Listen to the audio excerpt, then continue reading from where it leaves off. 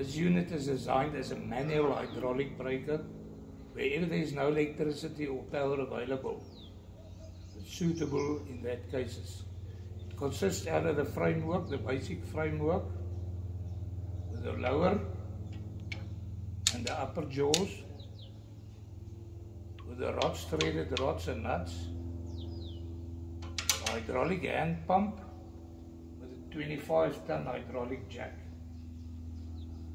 To break a hammer on this breaker, step 1 is to place the hammer on the lower jaws with the flat of the top sub in line with the flat on the jaw, with the clevers on the jack.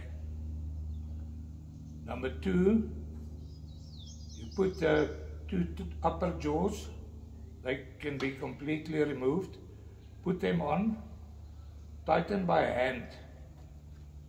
Then you put the spanner in place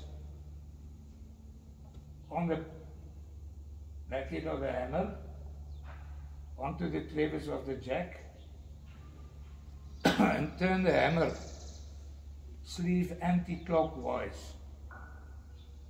So it's got a proper fit on the spanner there. Then you've got the total stroke of the jack you can use to loosen the back end.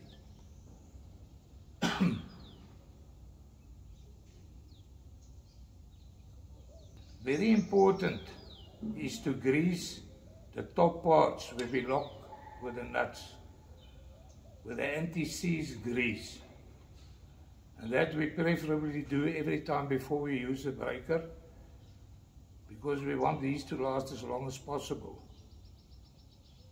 We've made the spacer at the bottom and a longer rod, so if the rod gets damaged on top, you can just cut that part off, adjust the 2 nuts, extend your rod, then you've got a new thread on top again.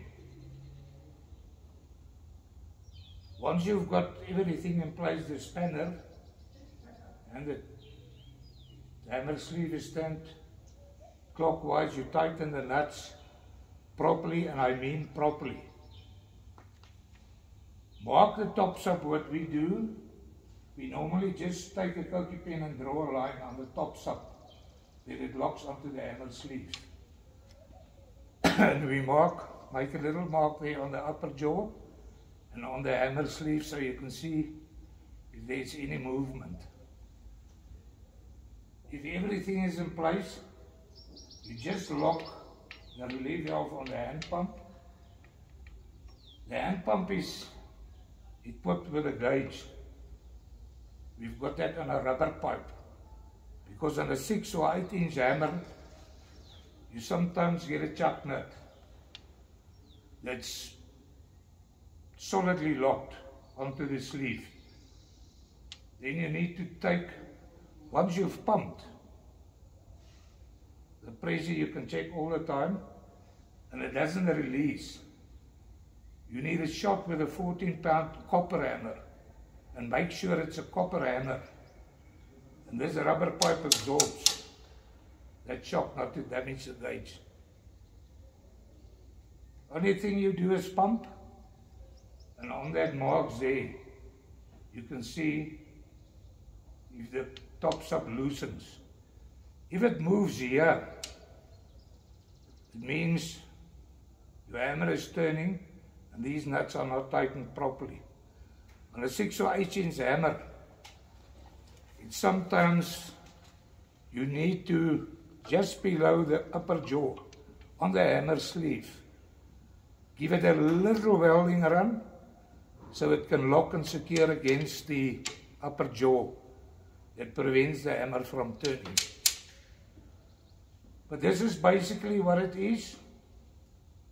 Normally, a hammer breaks between 5 bar and 15 bar, but you can pump it up to 25. If it doesn't break on 25, as I say, then we use the hammer. Give it a hard shock there, 9 out of 10, you get the chuck nut loose or the backhead loose. Very basic, Very simple, very safe to use, actually maintenance free. Check for your grease there. The oil level of the cylinder, there is a filler plug. If it's in position like this, you top the cylinder up until it's level with the filler plug there. That's basically the maintenance involved. Very simple unit, very effective. Use it and enjoy.